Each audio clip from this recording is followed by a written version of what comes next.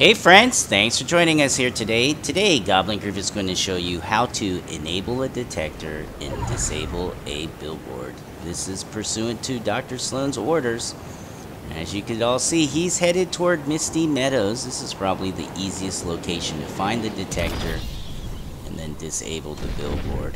Alright friends, head toward the water fountain right at the center of the square.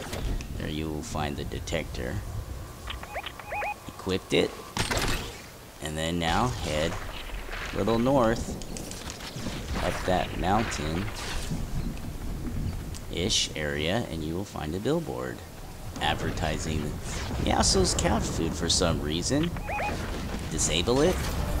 And there you have it, friends. That's how you complete the challenge, the legendary quest here. We hope you guys enjoyed the video. If you found it useful, please give it a big thumbs up. We really appreciate your support. Until next time, have a great day, and please always remember to be safe.